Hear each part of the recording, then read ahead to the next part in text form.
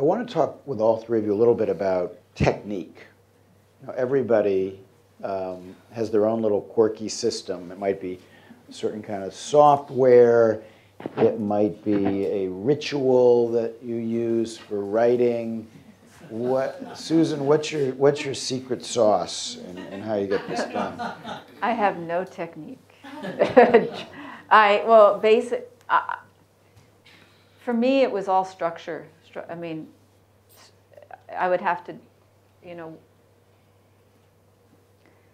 First of all, I hired a researcher for 11 of the 12 years that I worked on the book, because I'm not a trained historian, and could have fooled me. Thank you. But she contributed a great deal in finding documents that I would have never known how to find, and helping me keep. So that was my system. I'll tell you. So I would read, you know, hundreds of books, and I would mark them, and I either my researcher or other people that I hired part-time would scan, and I would put them in categories, and so every chapter had, you know, maybe 30 or 40 small categories of the survivor, the primary survivor stories, the main characters, and then all of the other hundreds of survivors who may have, they're not named, but their stories are woven into the narrative, the U.S. perspectives, the Japanese perspectives, the medical perspectives, the social and psychological, the rebuilding of the city, all of these different things. And I would just, so I would read the major sources and all the minor sources. I would kind of divide it up, and then I'd have to read again and decide what's the story and how to do it. And then I'd have to decide, well, what's the structure, what goes first, and how are they all interrelated?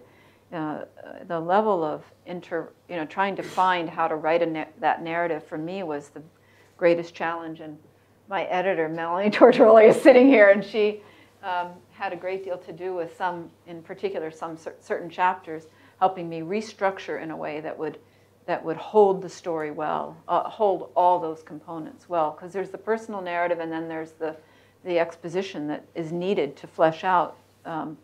Like you were saying, 5 people can't tell the story of post-nuclear survival. Nick? You need to speak to my ghostwriters.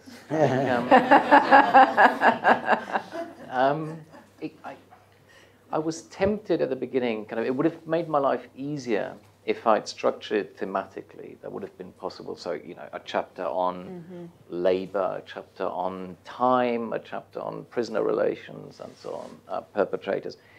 That would have made it easier to write in a way, but it wouldn't have worked, because, as I tried to say before, these concentration camps, even though they existed only for a very short period of time, were incredibly dynamic. I mean, the Nazis first invent the camp system when they come to power, and then reinvent it again and again and again. So you can only tell that story kind of in a chronologically driven narrative. And that made it then much more difficult to feed these different themes in without repeating myself all the time. What really helped me was also structure. And I decided then, a few years in, on a very strict structure, which I had to conform to in a way. There was a film movement in the Scandinavian countries, in Denmark, 10, 15 years ago, called Dogma. I'm not sure if any of you remember this. And they had very strict rules about what was allowed in the film and what wasn't. And in a sense, I tried to approach it in a similar way. So I had one chapter had 3 sub-chapters. Each sub-chapter kind of had another sub-chapter, and so on. So I knew that forced me into a certain rhythm, and it forced me into not overwriting, because the book could have been, Speaking 3 of times as film, long. does Son of Saul capture a concentration camp? Yeah, I interviewed the director a couple of weeks ago in London. I think it's an extraordinary film. And he told me that, for whatever reason, kind of the only country it didn't do particularly well in was Germany. you can By draw the way, your- KL is concentration camp in German. Any Well, I'd like to remind tips? I you know you're not done yet, but that yeah, I won an award for not writing a book.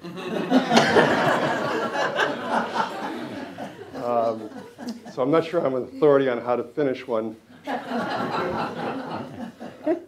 But I would say that a lot of writers want tips from people like us, and I've read the same stories that you have about I get up in the morning, I do my yoga, I write 500 words before breakfast, then I take a walk, and then I set a goal for myself of writing 1,500 words a day, or whatever that total is. I think that's nonsense for most writers. sure is. But what really bothered me when I wrote my first book was that it sounded like a recipe for daily failure. And nobody wants to fail every day. So for me, you use the word maths. I'm quite mathematical about this. I have 22 chapters in my book. I have to finish by this date. That means I have to fail once every month. I set a deadline. I'm going to write one chapter a month, and then I can only fail once a month. Right. But That's very good advice. I'm going to use that on my next Makes me feel book. much better. That's good, that's good. I mean, I'm still trying to get my head around the idea of winning an award for work in progress, which in the newsroom that I came from, work in progress was what you told an editor when he came up to you or she came up to you and said, I've read your lead and it's not very good. And I say, work in progress, work in progress.